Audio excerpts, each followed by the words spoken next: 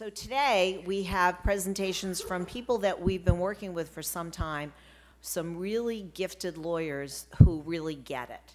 And I can tell you that having a gifted lawyer in the space in which you are engaged is pretty meaningful. So can you guys roll the video for?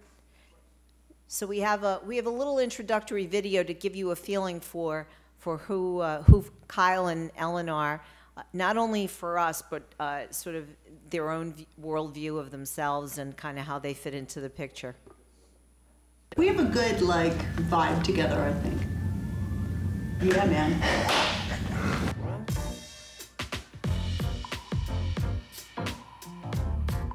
I'm Ellen Grady. I am a member at Cozen O'Connor. I'm in corporate securities insurance. I'm Kyle Vos Strache. I'm also a member, but I'm in an intellectual property group. And Ellen and I do a lot of work together, really with startup companies. It's a passion that we have and that we share together. I like Jefferson for its really focus and dedication on healthcare and life sciences. Just see so many companies that come out of there that say, we have a really critical need in this area of medicine. We have a really critical need in this patient intake. We have a critical area that is a new medical device. So you really can get all sorts of areas of focus that way. But one of the things that we really say is, let's come up with the right IP protection, the right business plan, the right focus on leveraging what you've done, solving the problem that you're solving, and putting a really good product out. That still takes time, effort, energy, and sometimes some luck. But the passion that these folks bring and the dedication is really what's fun about it. Yeah, I mean, that's why we like working with startups and entrepreneurs. It's that energy, that passion that you feel every single day when you're working with them. But I think working with a Jefferson is so exciting because everybody there is smart, dedicated, coming up with really exciting innovations that not only change the world, which is what entrepreneurs do every day, but change and save lives. And that's you gotta feel really good about that. So we like to be part of that in a very small way. I don't know, you think they could take the show on the road? This could be the start of something big. Kyle, Ellen, please join me up here and let's get started. Thank you so much. I'm Ellen Grady. First, I just want to thank you very much, Jefferson. Thanks everybody for having us. Thanks Dan and Anthony and team for making us look really good. Thank you. And let me just give you a little introduction for me. I am Ellen Grady, and I am a corporate lawyer. I practice with Cozen O'Connor. I have the pleasure of working with Kyle quite a bit, particularly in the startup and entrepreneurial scene. I've been doing startups for a very long time. I won't tell you how long, but decades. And at Cozen, I think we do get it. I really sincerely believe that. I think we understand entrepreneurs. We understand that you are about innovation. We understand that you're about commercializing and making successful something that you're really passionate about, and we do want to be a part of that. We know fees are an issue. We get that. We have a very attractive, I would say, offering in our co-pilot program designed to help that, to be a partner with you on that aspect of it. And we know that your thing is whatever your innovation is. And so the way we like to partner with you is you guys focus on the science, you focus on the development of the prototype, if it's a device, or the molecule, you focus on your clinical trials, and we'll help you understand the legal implications of the many, many, many agreements that you have to put in place. Totally true. I'm Kyle Vos Strache, as Ellen said, and I won't rehash this too long so we can get to some of the topics. We really do have a passion for working with startup companies and finding and helping you guys through the early stage, the stuff that you're going, I'm not sure what to do next. That shouldn't be a question or an issue in your business. You should be able to come and have counselors, whether it's us or some other legal counsel or business counsel, that's going to help you, navigate those rivers and focus on your product and your development. So without further ado, let's pop through some of these. So Ellen put together what top 10 questions that entrepreneurs are asking corporate lawyers And I think we're going to kind of splice in some of the IP issues because a lot of times they flow together. And so we'll kind of play off one another as we go through some of these issues. So you want to start, where can I find early stage financing? So I decided that since David Letterman's been off the air for a while now, it was no longer tried to do a top 10 list. So that's what I did. And I sort of put them in order of the questions that entrepreneurs ask me. And I get asked these every single week by different entrepreneurs. But the number one question that I get asked by early stage entrepreneurs and startups is, where can I find early stage money? Because that's the biggest and most critical component. I want to keep working on this technology. I want to keep working on commercializing it. So in the Philadelphia area, we're lucky. We have a pretty vibrant investment community, but startup money, early stage, very hard to find. So you need to find an investor that really gets your space. They're focused on life sciences. They're focused on drug development. They're focused on medical devices. And that's going to mean that they're going to bring a passion to what they do. We have relationships with entrepreneurs, with investment firms. We can introduce you to some. We also, in this area, have Ben Franklin Technology Partners, which is a great source of funding. If you're in the area, they're providing a lot of startup money, and that's a great source as well. And then a lot of entrepreneurs get money from friends and family. So I have a little medical device company. It's not going to be little for long. And so they've been very fortunate. We have an outside investor, but they also have a family that has a child that has a medical condition, and this medical device that they're developing will change that child's trajectory and their life and their conditions, their living conditions. And so they're investing as well. They're a wealthy family. They have that wherewithal. So if you're lucky enough to find someone like that, I think that's a great source. So Alan, what does friends and family really mean? Is this truly your friends? Is this your actual family members? Or what does that really mean in the industry? Yeah, that's a great question because years ago, friends and family really meant friends and family. You knew that person very personally. Now it doesn't mean that so much. It kind of means your extended circle. And one of the things we talk about with startups and entrepreneurs when they're raising money, you have to think about securities laws, which is a very extensive overlay for raising funds for any company. And in doing so, we come across this concept that you can't be engaged in a public offering. What does that mean? It used to be you couldn't put anything out there on the internet. But that term has generally come to be much more broadly interpreted. And so what we're talking about is folks in a small circle that you have some relationship with. Maybe it's you know somebody and they know somebody, and that puts you together, and they come in and start looking at you and your business and what you're doing. So it's a more extensive circle than it used to be. So good question. Yeah, so I'm going to pop a couple slides through here. So, people always say, okay, we've got this friends and family funding round, or we've got a first angel investor. I think that I needed $250,000. What am I using that money for, right? And so one of the big issues, especially let's assume that we're in the healthcare space. People always say, Kyle, I gotta have a patent. Like that's critical to my business. And some people will say, yes, that's true, and other people will say, well, not necessarily. Let's be careful on how you want to spend those early dollars. So the question is, do I need a patent to sell my product? And I'm going to say the answer is maybe, okay? So if you're in healthcare IT and you're making a software product or you're making an app, something that is solving an issue that doesn't necessarily have a hard device, you can have, you really have an option. Do you want to have a patent on this? Or do you want to try to use some other form of intellectual property protection? In my opinion, you always want to have some sort of asset, right? I'm calling intellectual property generally an asset. And so some of this initial seed and funding money is used to help you spend those legal dollars probably necessary to do that funding.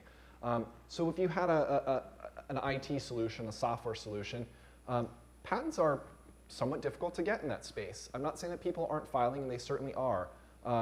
But you want to have a clear reason why you're making that filing, or a clear reason why you're not making that filing. So I had a discussion just the other day with someone, and I said, well, if you file, you basically have to tell the entire world how your software works, right? These are all the intermediate steps that I'm doing. This is how it's giving a solution. And that patent's not going to issue for 3 or 4 or more years. And what's going to happen to your software between now and that 3 or 4 years later? Are you going to be using that same thing, or is it going to have been modified enough that you might say, you know what, that software is obsolete, potentially? That patent might not be a good solution there because the time to get you into that patent is going to be sufficient. And again, we're still going to face the issue in the patent world that you may not get that patent because it may be a business method that is not protectable by the patent rights. If we have a medical device, though, I often say, yeah, you got to have a patent. Go ahead. Yeah, I was just going to chime in. You know, with respect to software, I spent a couple years at a venture capital firm, and I will tell you what we worried about a lot at the venture capital firm if you were filing a patent on software is publicizing that software, because in the software world, things move so quickly. And an add-on, a slight improvement to code changes code. So sometimes we really actually, as an outside investor, preferred that you didn't file a patent on that, but made sure that you had safeguarded well the source code and other sort of intellectual property inherent in that software. Right, so following up that solution is tell your VCs, if you're going out to a VC and you say we're not filing a patent, have the story down. Yeah. VC, we're not filing a patent here because 1, it's a cost. Yeah. 2, I don't want to tell everybody what we're doing. 3, we've protected this in another vehicle, right? We have a trademark, we have a copyright under our source code.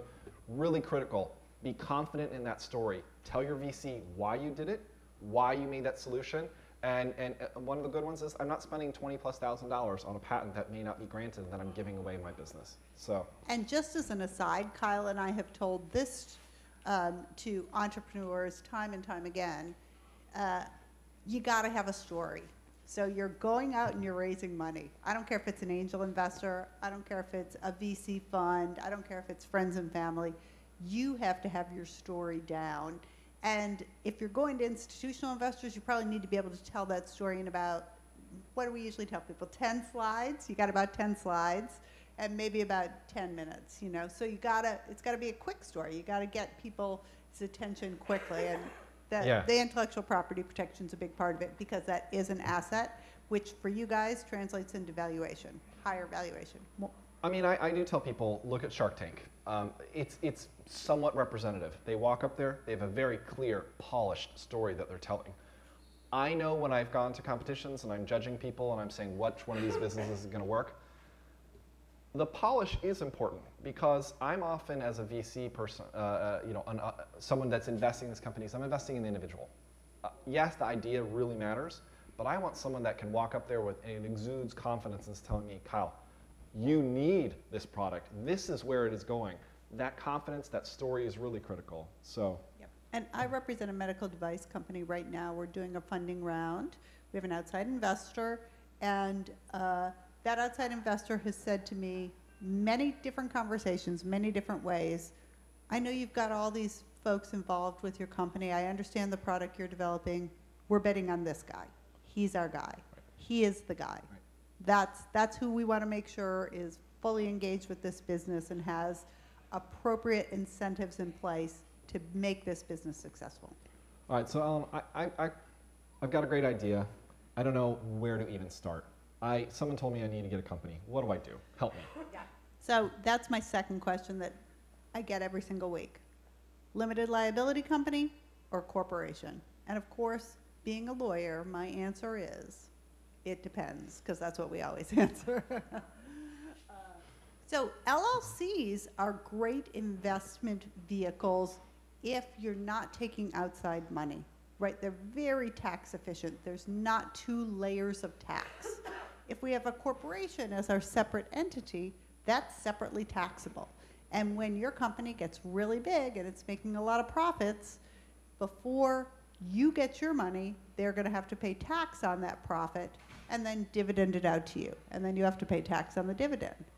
A limited liability company is either taxed as a disregarded entity, we just pretend it doesn't exist, no tax at all at the entity level, or as a pass-through entity if it's a partnership. Again, we just pretend it doesn't exist. So there's an efficiency there that really can be valuable. I mean, it translates into real cash. Now, President Trump gave us a little bit of a present at the end of 2017. He lowered the corporate income tax rate. That's huge. You know, the highest income tax rate used to be about 35% for corporations, and now it's going to be 21%. That's a big change and a big difference, and it really makes the equation a little bit narrower, if you will, the difference between the two. If you are a company that's anticipating taking outside investment from something like a venture capital fund, on the East Coast, in the city of Philadelphia, most of the time, other than for real estate, which is completely different, most of the time, VC funds will only invest in a C corporation. A corporation taxable under the tax code is a C corporation, not an S corp. So. How easy it is if I start as an LLC to move to a C corp if I want to get investment? So it's very easy to move from an LLC to a corporation. That's not problematic, really. We have what we call conversion statutes now. It is much harder to go from a corporation to an LLC. You basically have to pay tax on whatever is inherent in the corporation before you can convert it to an LLC. So we can convert from an LLC to a corporation. But there's a cost and a time component. Right. So when you're a startup, every dollar counts. So if you're going to raise money in the next 6 months and you're going to get institutional money, don't start as a corporation. Don't start as an LLC, start as a corporation. That would be my advice anyway. And Ellen, you can help us get those simple documents straightforward. There's formality requirements though for a corporation. So what kind of stuff do I need to make sure I'm doing? Yeah, there's formality requirements both for a corporation and an LLC. A lot of times we work with LLCs that have already been set up, and those formalities haven't really been observed, but there are formalities for an LLC too. For corporations, we're going to have articles of incorporation, we're going to have bylaws, we're going to have a board of directors, we're going to have officers. LLCs, you may not have all of that, but you will at least have an operating agreement, and you will have somebody authorized to act on behalf of the entity. It's still a separate and distinct entity. So. Great. Yep. So one of the questions that comes up as I pop back to this, I'm going to jump to something I think that's more natural here. So who owns this IP, right? So we filed a company, I'm the inventor, and I say, well, what do I do with this thing? The company owns the IP, but how do we do that? Assignments, all right? So this is one of the key documents that you've got to have early on in your company, and you just got to be aware of. Let's say that you as the founder are working with 2 outside consultants, and they may be inventors. Have the paperwork that says, yes, I, John Smith, and I, Mary Smith, assign my rights to company. If you don't have that paper from day one, it's a problem. What happens 5 years later when the company is worth $100 billion? Yep. That's a problem that we all want to have happen. John and Mary Smith are going to say, I need 25% of that. There's no way I'm going to sign my rights over to that company without getting a lump sum. That's not what the parties had intended from the beginning. In fact, it was probably that you paid them a small amount of money to help do something. This actually frequently comes up in a trademark and a copyright issue. So maybe we have someone that does a website for us or does some source code development for us that is an outside consultant. And it doesn't, for whatever reason, fall under some certain rules that are related to those trademark and copyrights. And so a couple years later, we're selling the company, and someone's in diligence and says, do you own all those things? Like, I'm missing the paperwork. Yeah. Huge problem. So focus on those documents. The documents really do matter. And, you know, again, these are routine documents to get. Yeah, quick story on that. I did an acquisition last fall, a private equity outside investor coming in, taking a 40% stake in a software-based company. And so they're paying $55 million for a 40% equity stake. And this company did not have in place all the assignments. This was on some improvements that had been made to the software, and they said, oh, we're not really using that piece. It doesn't really matter. No. We had to go back and get everyone who was involved in the development of that software to sign over an assignment. And we had to pay them because there needs to be some consideration because they're assigning something that they own legally. So we did that, and we were fortunate because everyone was around and we could get that done. But how much easier if you had just called us up. You know, I've got some colleagues here. We've got these documents pretty much, frankly, ready to go. Call us up. We'll send you a form document, and you will know that every single consultant who works with your business has to sign this, or you're not going to work with them. And most do readily. Yeah, agreed. So let's jump to this question. Okay, we formed our company, we got this asset, when do I file, right? I have a little bit of money in that I got from a friend and family, but money's tight, and you just told me it's going to cost me X dollars to get this patent filed. When do I file? So patents are funny in this, that the moment you disclose them, you really have risked your opportunity to have worldwide coverage. In the United States, we have a 1-year grace period that gives you a little bit of space to say, okay, you disclosed it, but you can still file 1 year within the time that you made that disclosure. Internationally, that's not the case. And so this is a real problem when we have a medical device, a drug, et cetera, where the market is Europe, right? Or Japan, or China, or Australia. So an issue comes in is, well, I've already told someone about this, or I'm already trying to sell it. Have I lost my opportunity? And the answer sometimes is yes. So before we make those first sales, before we go out and disclose this to people without a non-disclosure agreement, we really need to consider, okay, what is our strategy? And so I think that's one of the first things that we do when we bring in new teams is we say, okay, what do you guys have already and what have you done? And we really try to put together a business plan, maybe isn't exactly the right word, but a timeline strategy of what are you going to do over the next 6 months, right? What is your next step? And when are you going to utilize some of the resources that you have to make sure that this intellectual property that we're going to rely upon to go raise our next round is protected in the markets that we need to go into? I want to pause a moment on non-disclosure, confidentiality non-disclosure agreement, another critical document you have to have in place. So I represent a medical device company right now. They're using an outside company to help them develop the prototype.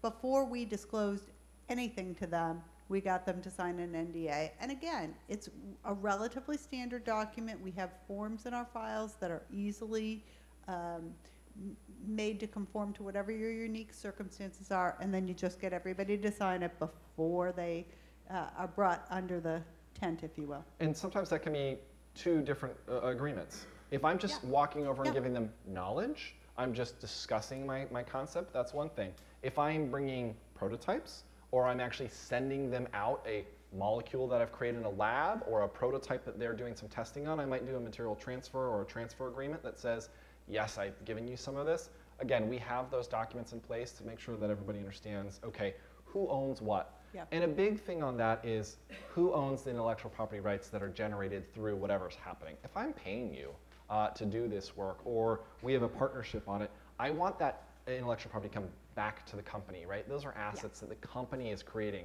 So missing that NDA is 2 issues. I may have disclosed, and 2, that person may say, I own that personally, not the company. Real problem.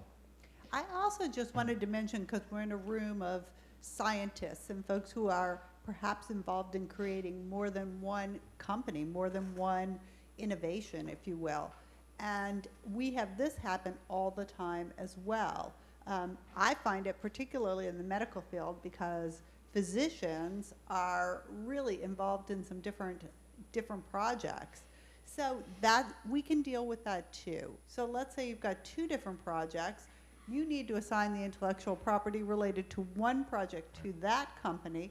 And if it relates to a different company or a different project, as long as they're not in competition for one another, in my experience, your outside investors aren't going to care.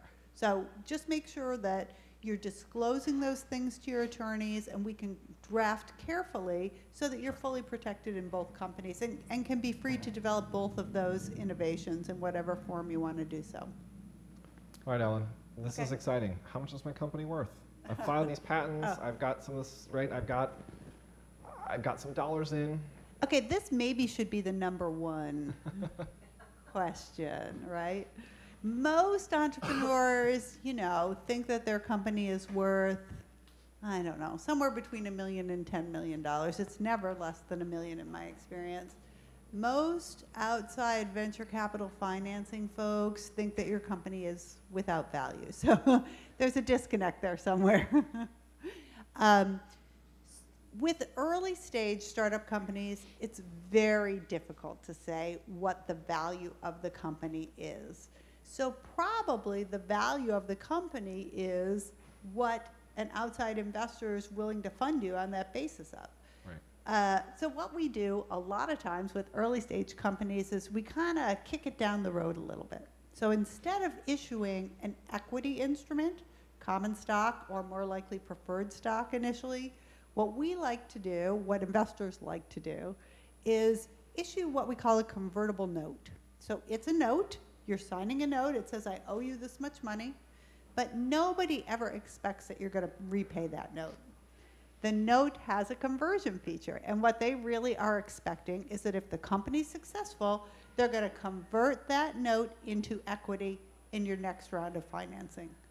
How are they going to convert it? Well, we don't know what the value of the company is going to be when you do your next round of financing, but we set a cap. Okay, we don't know what the value of your company is today, but it's probably not worth more than 2 million, 4 million, 5 million, whatever it is. And that cap then becomes the cap that they convert at. It can't be more than that. Even if in the next round the value of your company is 20 million, today we all agree it's not worth more than 2 million, so you'll convert at that $2 million level. It gives everybody a little bit of flexibility on valuation at a time when it's pretty hard to set. So just wanted to mention that too. Yeah, but it's an important step. That first investor should get a little bit more return on their revenue than the later investor. Yeah, they're taking a lot more risk. Yeah. A lot more risk. The early stage investors obviously are partnering with you right from the beginning. The other thing I'll say is a lot of times early stage investors are with you all the way through. They might not be able to fund you at every stage of development, particularly if it's like a drug company, which takes a lot to get to commercialization in terms of funding. But once they've invested with you, they really want to see you be successful. And so they're going to want to try to keep investing to the extent they have the funds to do so. So that's a good partner. I think this is a perfect segue is, do I want to run this company and who do I want on my board? Yeah. To me, those questions become similar. Yeah. And talking about my early investors, do I want them on my board? Yeah. How do I fit those people in, Ellen? So early investors, in my experience, most early stage investors tend to have their own profile, and they vary quite a bit. A lot of early investors want one seat on your board. They want to sit at the table with you. They want to see how you're managing the company. They want to know what's going on. Some early stage investors don't. Go off, do your thing, come to us if you need us. We want rights to really big decisions. You can't sell the company without coming to us, right? But hey, if you're choosing to move your prototype from company X to company Y, we don't need to know about that. That's every day. You guys are running that. So it really depends. With my physicians, I do have some physicians that end up being the CEO of the company. Hey, physicians are smart. They certainly know how to manage projects, and they can definitely be CEOs. I have other physicians that are very much into the research, that are very much into the prototype, the development, the innovation, and they don't want to run the company. And so sometimes they become chief medical officer, or sometimes they even take a different role, just a little bit different than that. So it can go anyway.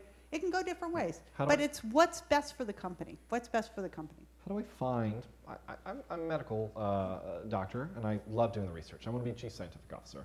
How do I go find a CEO that is going to fit my company and my profile?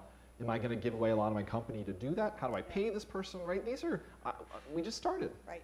You have no money typically to pay your person, and typically, so a lot of times if you have a source of funding, they've got a stable, if you will, of folks who, that's what they do. They come in and they act as CEO and they help you move that company along to the next stage of development. So they'll help you find a good CEO.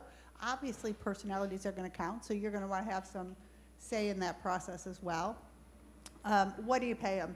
Well, typically there's not a lot of cash. Hopefully your CEO doesn't need to get a good salary because, you know, $200,000 salaries just don't happen very often at startups. There's just not the cash for that to occur. So they're going to want equity.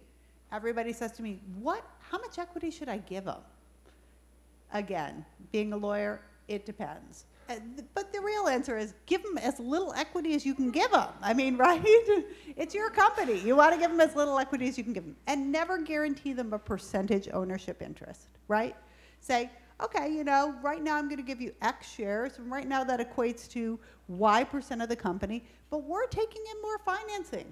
You're going to be diluted. I'm diluted, you're diluted, everybody's getting diluted. Right, because if I promise someone a percent, then I do 2 more rounds, and all of a sudden that percent is more than I own. Yeah. That's a problem. And sometimes too, with that type of protection, what we see is, for folks here at Jefferson, a lot of times the patents are held by the university because you've developed that innovation, if you will, while you're working full-time for the university, and then it's licensed to the company. So that's a different situation as well, and a lot of times we see that in that license agreement, universities want some anti-dilution protection. So if everybody gets anti-dilution protection, that squeezes you, you know? And as we said at the outset, investors want to know that you're fully engaged with this company, fully incented to make this successful.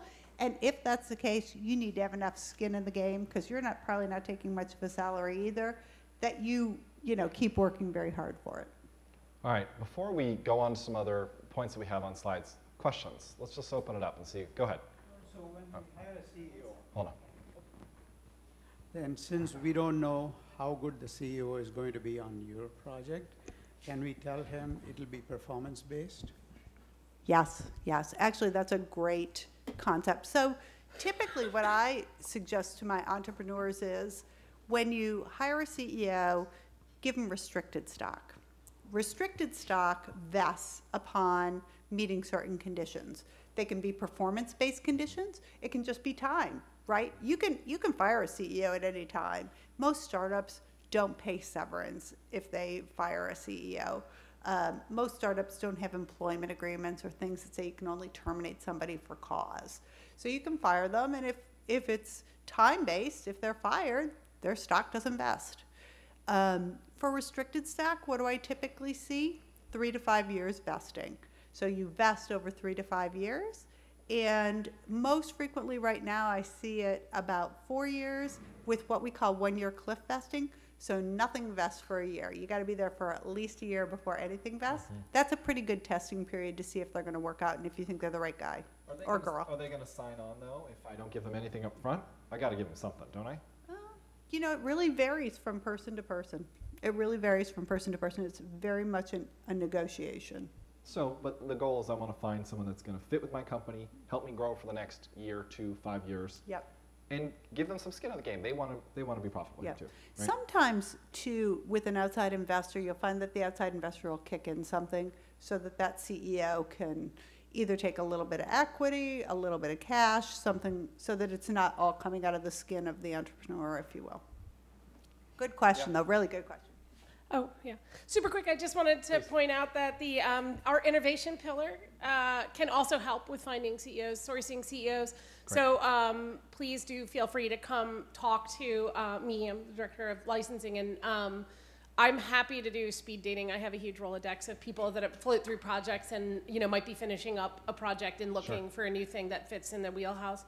Yeah, and I also have observed that the CEO having skin in the game is usually a really good sign to investors, outside investors. When you've got a qualified CEO with a good background in the area and they come in on risk, that's just a little bit more buy-in. Yeah. We agree. And if we have an investor already, we usually vet that CEO with the investor first. You like this person, meet them, greet them, make sure everybody's good with it. Hi.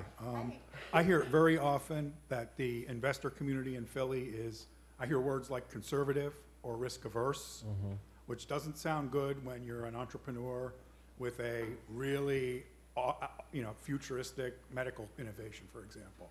Can you further address good ways for innovators to help to improve their odds? Yeah, that's and you're right. I think we've all heard similar stories. One, have great data, show promise, right? Take it away from the looking at the stars down here. We can still tell a story, and I think that's always one of the key things. It's the moment that I can take this out from just I'm shooting for the stars to this is real, guys. And I think fine-tuning and focusing that story is really, that's part of your job as the entrepreneur, as the inventor, is to really wrap this together into a business plan that's showing I'm not just shooting for the stars here. Of course I am, because this company is going to be worth many, many billions of dollars in the future, but today, tomorrow, we have real progress. What do you think of? Yeah. So I think in Philadelphia, when people say that the investor community is conservative, what they mean is that valuation is low. And I think East Coast valuations tend to be lower than West Coast valuations. That's what I see anyway. And when I was at a venture capital firm and we were competing against the West Coast, we couldn't win any companies we were wooing because the West Coast values were just much, much higher. There's a lot of free-flowing cash out there, and people are willing, I do think people are more willing to take risks out in Silicon Valley than they are here. So how do I get in front of Silicon Valley investors? Again, I mean, I think your comment about data is 100% the right thing.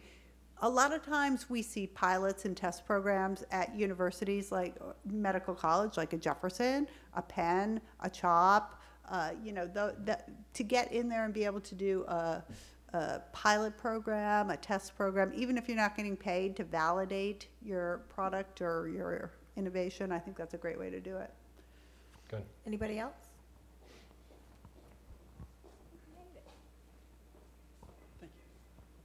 So when you're creating these documents, are there also benchmarks for like time periods as far as meeting what your investors or your CEO expects of you as the entrepreneur?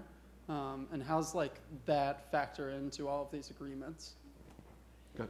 Yeah, so, you know, one thing I'm seeing over the past few years, whenever you're working in this area, things change over time. So one of the things that I'm seeing right now is tranching. So you have an investor, they're willing to commit $2 million to your venture, but they're giving it to you a little at a time. So the first $500,000 is X, the next $1 million is, okay, when we see a working prototype, you're gonna get the next $1 million, and the next $1 million is whatever. So they're setting up milestones. In my experience, it's usually geared to your business plan. They're going to want you to have a business plan. They're going to want you to be able to articulate it.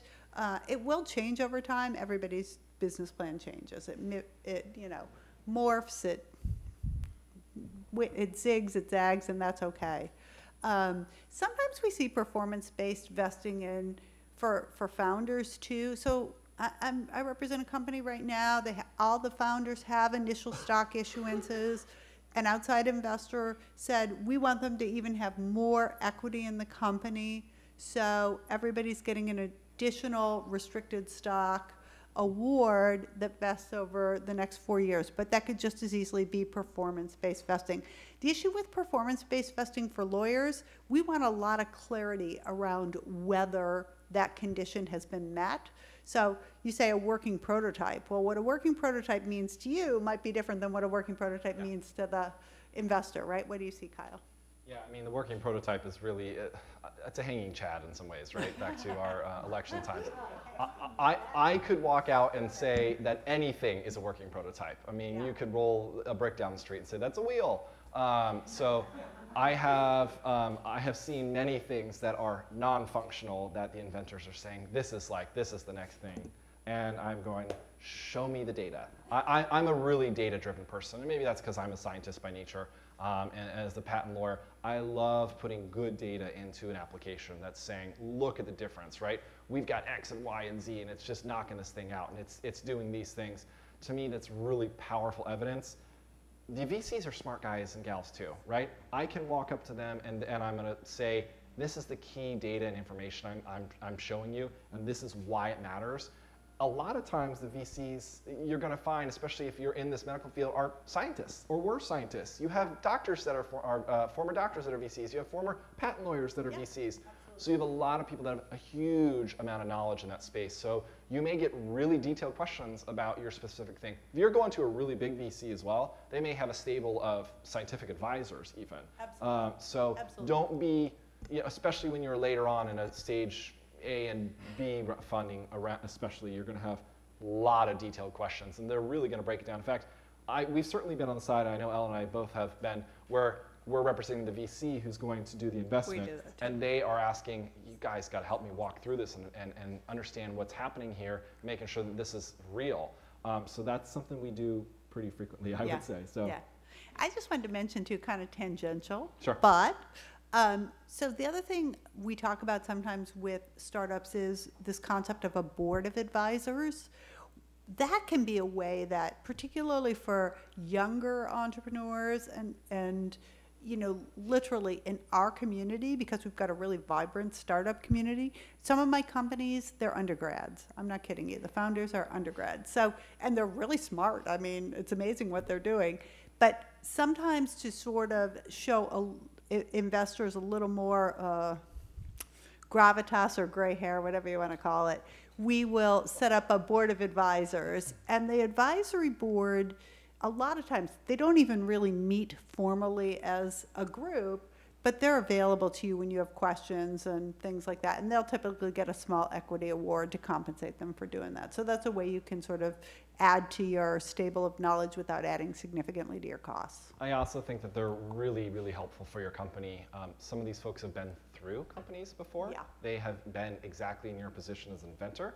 They've been exactly in your position now as a CEO, or as someone that is going from friends and family to A stage to B stage funding to, oh my gosh, someone made an offer, what do we do? Having those people in your Rolodex to be able to call up very quickly and say, I know you have skin in this game here as well, because I gave you a small option share. What do we do here? You know, nobody wants to reinvent the wheel. They also know customers, and they know folks who can pilot your, you know, device or your software or test it in a hospital setting if it's a medical device. Yeah, that's a really good point. I can't reiterate that enough.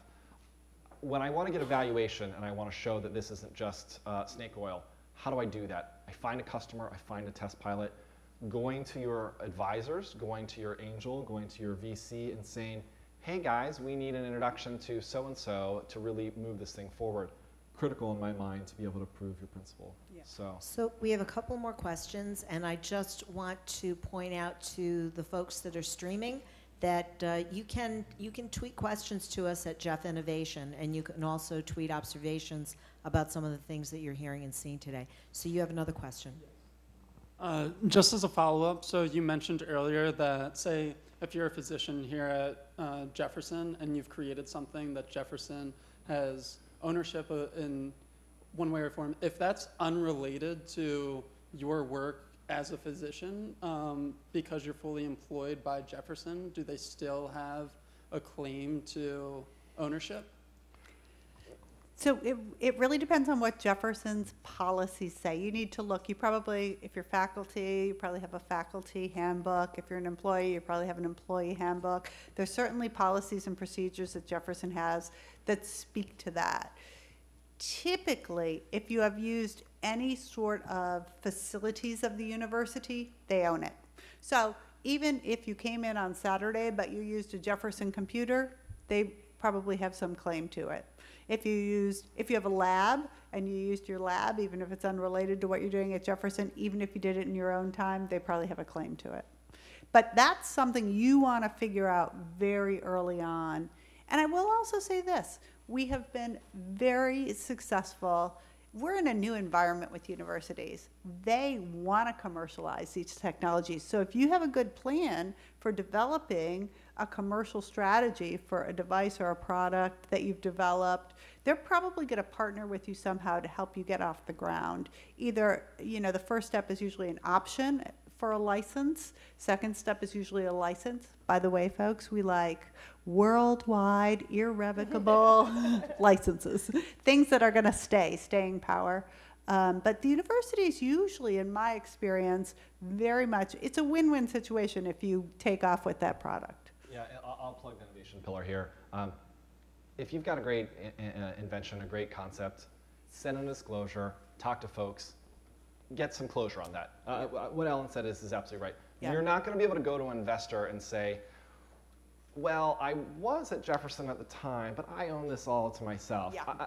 People here in the area are going to say, red flag. You're not going to have that person be an investor because you've already gone to them with something that's probably not totally accurate.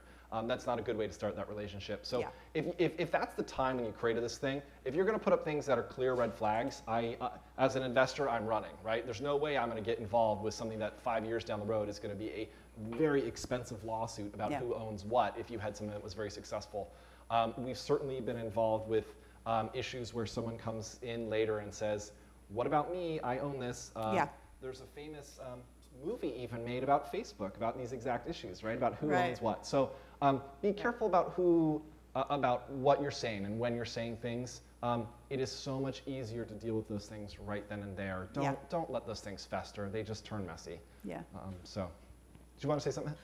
Yeah, since things took the turn towards the university ownership, I will add that if you have a question, come ask us. I mean, we're not grabby. We don't want to own things that aren't under the policy, and it's pretty clear. So we're more than happy to talk to you. And then if it is yours and you go on and you get an investor, you can say, oh, the university was very clear that I own this and I have an email. Yeah. And then you're absolved of that entire issue. So it's one of those that it's easier to run at it than away from it. I will say, Early. Right. In my experience, that's usually really handled well here at Jefferson. There are some other, look, we have clients that are in other spaces, and people don't get that letter, or they don't have clarity, or it's well, we got clarity for this, but I zigged and I zagged a lot, and I still was doing this at my lab. Do I still own it? And I'm going, you gotta get some clarity. You gotta have told whoever, your university or college or whatever it was, about this issue, so you can get that sign off, get something down in writing so that we have clarity. Hand it off to your VC when they are gonna ask that question, because I guarantee I will be asking that question. And I'm not gonna invest until I know that you own those assets. No way, not gonna happen. The other thing related to that, I'll tell you, is that if it's a really great innovation, it's only gonna increase in value. So it's much better at the outset to get that clarity. Once it's worth a lot of money, people fight a lot harder over it. Right now, it might not be clear how much value is there. So actually, I just added that on because of the bend things took right before I got the microphone. But my original statement was going to be that, Kyle, I feel like it would be helpful if you guys don't work it in, or if you guys feel up to it, the difference between a prior art search and due diligence and when they're appropriate. Sure. So a prior art search. So I'm even going to break that down further. You want to tell people what prior art means? Yeah, prior art. So yeah, that's a good start. Prior art, as I get stuck in the clouds. Prior art is something that is already published before you are coming up with this idea or this concept. So let's say that I've invented a mousetrap today, and the question is there any prior art out there about a mousetrap? The answer is obviously yes. Mousetraps exist. People have published about mousetraps. I know that's prior art. My next example is I have a new compound X, and nobody has ever talked about it. And I'm going to file a patent for it, and then 6 months later, someone publishes something on that exact same molecule. The question is that prior art? No, right? I filed first. I invented that. Someone may have in parallel invented that on their own, but it is separate. So the question, I think Heather's question is good. What is prior art? What's a prior art search? And sort of what is necessary? I still break those down a little bit. So there's something called more like a freedom to operate, and there's something called a prior art search, or a patentability search, maybe is a good way to differentiate. If I'm doing a patentability search, I'm saying, I have this really good idea. Is there prior art out there that might preclude me from getting a patent? Most of the time, we can do these relatively easily. Less than $5,000 for sure, where you're going to be able to really get a general understanding of what's out there. You're going to be able to make some decisions about, is this an investment worth taking? A patentability search, or excuse me, a freedom to operate, on the other hand, is much more of, I've got a product. Here's my final product. It's a gadget gizmo with A, B, and C components. That may have not been what I conceived of like a year or two ago. Now I'm really saying, I want to go to market with this thing. Can I go to market with that? That can change over that period. And so sometimes we do that a little later in the process, or at that point where we're really saying, okay, we're going final. This is going to be our commercial product. We do that final search. So, but how that fits in with diligence, Helen, what do you want to talk about diligence? Well, what I find with diligence is that at the time you're getting outside investment money, not so much with friends and family, but any professional investor or investment company, they're going to diligence the heck out of your company. So they're going to want to have things, as Kyle would say, locked down. And it's not just your patentability or your prior art, it's all the things we've talked about, your confidentiality agreements, your assignment of invention agreements, your stock awards, all of that has to have been done well and done the right way. And it's always cheaper for us to do it the right way at the outset than it is to fix it after the fact, just the reality of it, folks, that's true. We frequently get to a diligence point where someone wants to raise funds, and they say, okay, here's everything. It's in a giant folder with zero organization and zero sorting. So we get that a lot, actually. Time that is invested to do that is significant. If you start a company and you come up with a plan right from the beginning and you really say, hey, all of my non-disclosure agreements go here, everything about the IP that I own is in here, everything about product 1 is in here, about product 2 is in here, product 3 is in another box, that's helpful. When we have to do a diligence drop to a VC firm, we can literally set them up with a VPN or with a Dropbox, a data box, and I can really cleanly put those boxes in there and they're gonna have everything. I'm gonna have a cap table that hopefully is situated and doesn't have a bunch of weird things in there. Yeah, I'm having issues with cap table this week, so don't talk to me about cap table. But we've literally gotten to the point, I have a couple startups where, you know, all my founders work for other companies. At Cozen O'Connor, we have a secure Dropbox site. We've just set it up for them. We're keeping all their documents in there. It's accessible to everybody. It's secure. It works. So a quick question about the IP. Sure. Be it patent or copyright. So if the molecule or the product hasn't been invented yet, and I know there are 2 reaction mechanisms that can go to produce the same thing, say a molecule.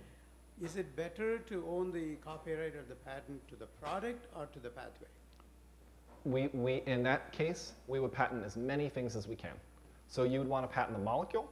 You'd want to patent the molecule in a certain form. Can it be crystallized? Does it need to be amorphous? Does it need to be all of those kind of questions? We would patent how it works. So I would say you would take this, and it's important to take it you know, twice a day. It's important to take it only for treatment of this particular cancer. It's important to do this previous test because it only works with this type of patient that has this type of, you know, of profile.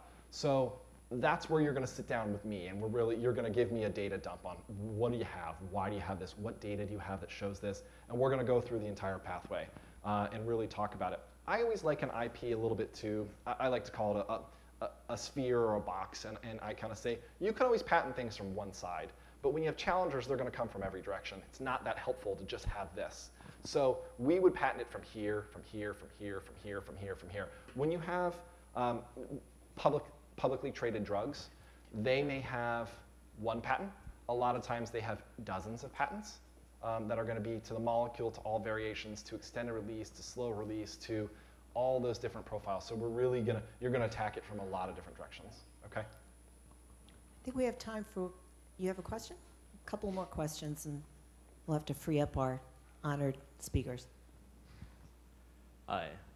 So you mentioned how to go about getting a business partner, and I guess my question is how to go in the opposite way. And I've heard like things are trending towards. No, sorry. Finding I've heard that things are trending towards favoring at least partially technical founders. How, as like a not fully technical founder, do you go about finding somebody that can do the tech part? You're not saying to kick your other partner out. No. I thought you were talking business divorce. Yeah. Business divorce is hard. It's hard. It's emotional. Go ahead. So I will tell you this. There's no perfect way of doing it. One thing is ask your advisors. Find other people that are in that space and that are interested in that space and say, who do you know that does these things? Go and ask. Find a Rolodex and go ask those questions. I will say that you can find those advisors in dozens of different ways, and the best starting point is to literally just ask people that have done a business like this, who they use, why they use them, how they got to them. There are specialty labs that could help you do that. The problem is you're going to pay those people. Yeah, right? I think they're much more expensive. Right. You're looking for someone that you can say, I've got a great idea. I need a technical person who is part of my campus structure, maybe, to help me develop that. Invite people to coffee. Yeah. Call Heather and say. Call Jefferson Innovations, and call the innovation pillar and say, you know, hey, this is a concept. I need help developing this. In fact, there are ways even to find dollars to help you do that and to do a little bit of lab space to help you develop those things. We can file for grants if this is something that's really exciting. So there are ways to help you develop that if and when you have that. I will say again, you know, someone with a dynamic idea that is, you know, believes in the product and can sell that concept to us if we were the VCs. I like that. I believe in you. I would believe in that product. That's really powerful. So I'm okay having people that are non-technical. In fact, Silicon Valley, frankly, is full of people that don't actually code. They come up with these ideas. Well, the coding is, Right. yeah, and I mean, we see a lot in the healthcare field because a lot of medical devices have software associated with it. So physicians are not necessarily writing code, but you can hire people to write code. You know what you want your dashboard to look like. You know what you want it to show. You know what the metrics are. You know what people are going to be looking for, and you can help scope that out, and that's important. I've had companies do this so many different ways. They hire folks in grad school. They hire folks in, you know, even some undergrads. Right, they pay them with equity. They can pay them with cash if they have a little bit of cash. Yeah, it's usually a little bit of cash, and a lot of times it's just paid by the hour. But there are also shops that do this, and they are more expensive. Yeah. So if I can just add one interesting comment, I think, to your question. You know about hackathons because you've been at Jefferson. So there's now a hackathon at Oxford in which, as a sponsor, you can hire a team of 4. They're all, and it's all coding. It's nothing but coding. So you can hire one of the teams as a sponsor. You give them your project. There's an exchange of CDAs, and by the end of the hack weekend, you potentially walk away with something very valuable. So there are variations of this theme getting developed all the time, and academia is really driving a lot of that. Final question, anybody? Anyone? Yeah? Oh, I'm sorry. Oh, a Twitter question. All right, let's tweet away. Here, Anthony, you read it. So this question is, why do VCs prefer corporations over LLCs? What's the benefit to them, and why are they more investable? So corporations, much of what is inherent in a corporation is set by law. You've got to have a board of directors. You're going to have officers. You will have articles and bylaws. What makes limited liability companies so great, but also creates a lot of variation, is they're completely creatures of contract. We can make the agreements for your limited liability company say almost anything. You can be member managed, you can be manager managed, you can have officers, you can have a board of directors, you don't have to. So VCs tend to like the clarity inherent in a corporation. They understand it. It's also the case that stock is a more easily transferable medium than membership interests. Nowadays, when we talk about exit strategies, in other words, the big payoff for everybody, we're not so much talking about initial public offerings, but it wasn't that long ago that that's kind of what everybody thought. Oh, we'll be a public company, and that's everybody's payday. And so that's still in the back of VC's mind as well. Also, most venture capital firms, beyond the initial stages, they want preferred stock. So preferred stock is an equity interest, but it gets a preferred return. And that's just what they used to. Most investors have a particular profile, and that's how they like to invest. They're creatures of habit? Creatures of habit, yes. All right. So I hope that answers the question. Thank you so much Thank for you. spending Thanks, your time everybody. with us. Thank you for Thanks, everyone, for your coming. attention. Appreciate it. Another terrific presentation. Thank you, guys.